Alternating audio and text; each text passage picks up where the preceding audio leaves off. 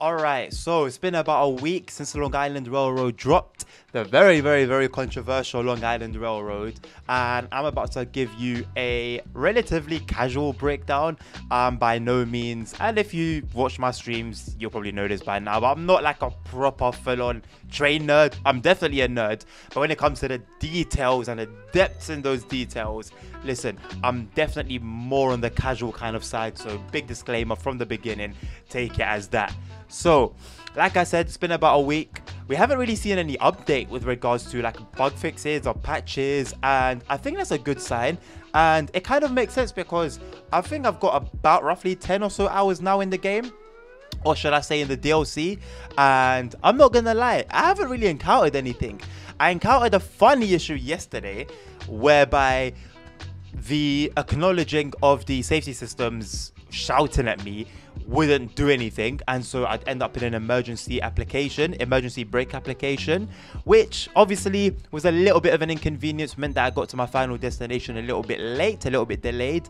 But to be fair, considering I've done all the scenarios, done a few runs with all the trains, the M9, the M7 and the M3, and that was really the only bug I found, I can't really complain. So yeah, not too bad. Now, I love the route. Again, there's a controversy. There's a big controversy surrounding Long Island Railroad 2 that's still ongoing. I ain't here for that. I'm not going to touch on that. I'm just going to talk about the route itself as it is. So take it as that.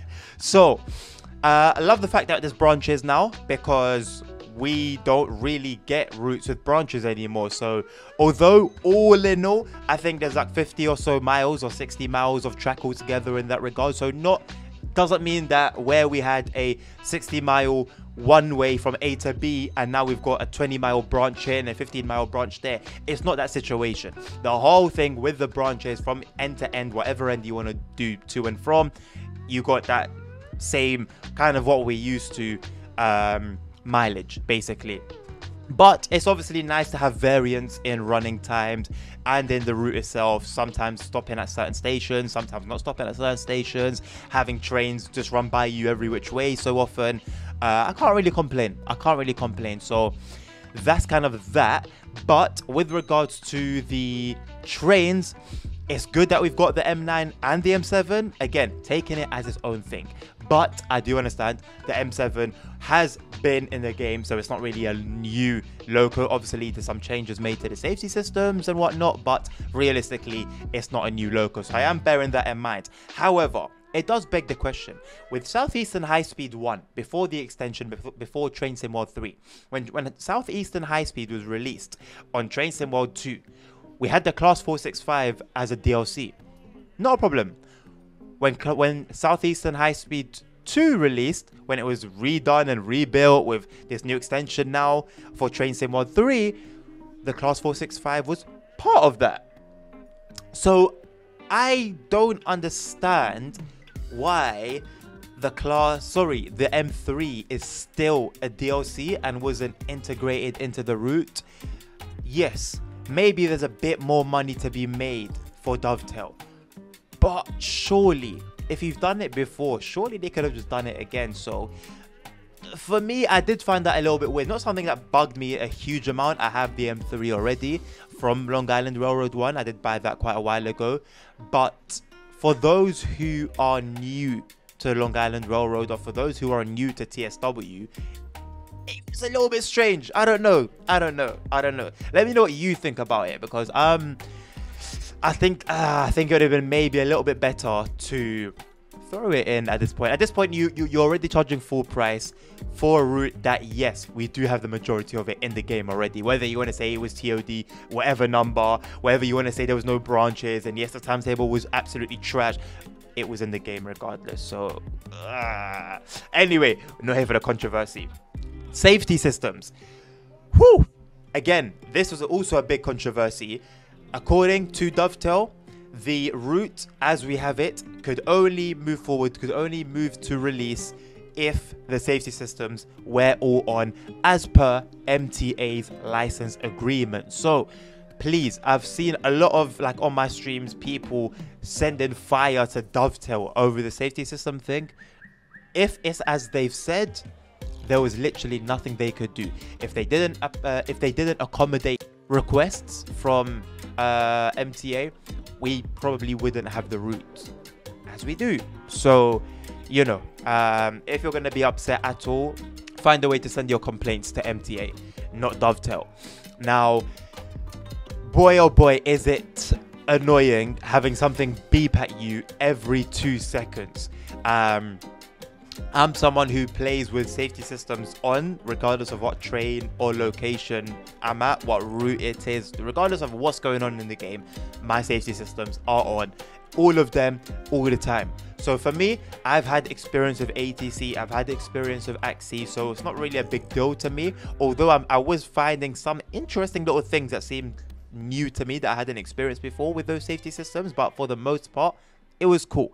But for a new person, or for someone who just doesn't play with safety systems, I feel so sorry for you, because there is a learning curve. You've got 2 safety systems at least to contend with, to learn, and they seem to have quite a bit of depth in them as well. So yeah, sucks if you're a new player. I was also meant to cut this bit out of the video. Basically, it's a video that just came out very recently. I was meant to cut this out, but it's all right. Anyway, yeah, if you're a new person, I feel sorry for you. There's quite the learning curve, but literally we wouldn't have the route if it wasn't this way. So hopefully we may see some changes to that later on, now that there's been a lot of feedback given, but don't hold your breath for it. Scenery.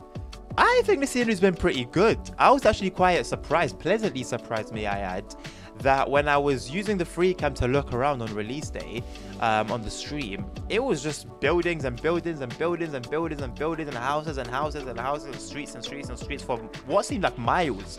Not something you really see with routes, especially Dovetail routes. So to see that on here was great. Now, I definitely feel like I can feel the performance impact, but it's a small cost to have the actual feeling of being in a city, of being in a busy, somewhat claustrophobic city.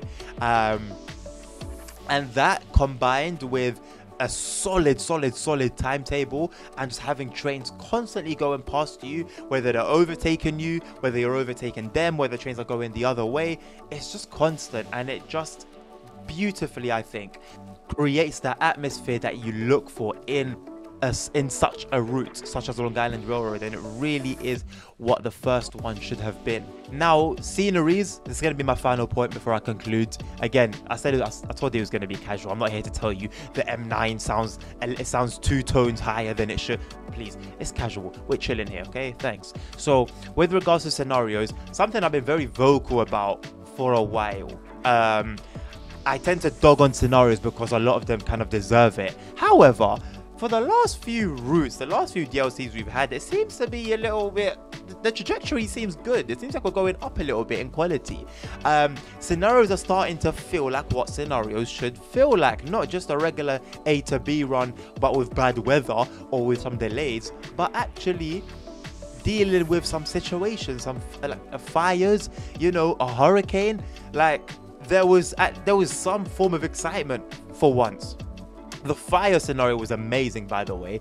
The fire that they had on the London Suffragette line, the Goblin line, Barking Riverside to Gospel Oak, the fire that was on that train on the Class 66 was trash. The fire that was in the scenario, I think it was Hydro City, I'll edit it if I'm wrong, I think it was Hydro City, was amazing. That was a hell of a fire. It felt exciting. It made the scenario feel exciting. And I think all the scenarios all together, nothing really stood out as like trash, terrible, i.e. that one scenario on 5 Circle. But at the same time, nothing really stood out as incredible. So if I had to give it out of 10 for the scenarios, I'd say maybe like a 7.5, an 8, somewhere around there. Especially relative to our usual offering. So yeah, and like I said, that's probably pretty much my last main point. To give a conclusion, I'd say a very good route, honestly. So at the very beginning, I won't lie, for you who are regulars on the streams, you'll know Punk, who was who has been dreaming and drooling, waiting for the day to come when he could get his hands on Long Island Railroad. And I remember he asked me what I think of the route. I think it was the following day. And I said, man, you know, you told me that you enjoy it. I'm happy for you. But for me, I just really don't feel anything from it.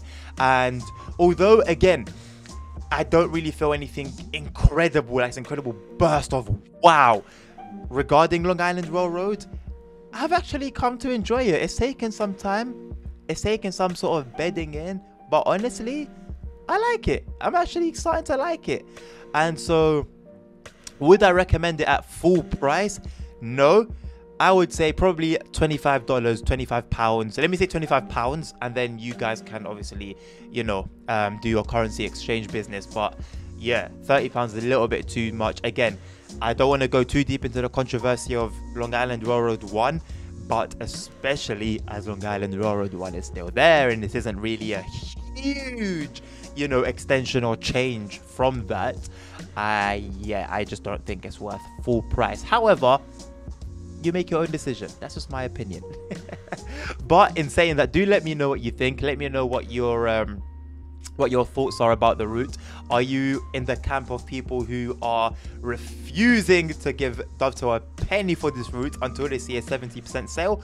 Or are you in the other camp that's just happy to give things a go, trying to be optimistic, trying to be positive? Either way, let me know. And if you've liked the video, obviously let me know by liking it. If you've disliked the video, let me know by disliking it. But when you do that, let me know why you've disliked the video. Don't just dislike it and then I'm there left wondering why. So yeah, and I've mentioned my streams a couple times here and there during this video. I do stream 5 days a week at least, and at least 3 hours on those days. And the majority of the games we play are train related, Train Sim World 4 included. So yeah, if there's something that sounds interesting to you, join in. But that will be it from me. That will be it from me. Have a lovely rest of your day. Take care and peace out.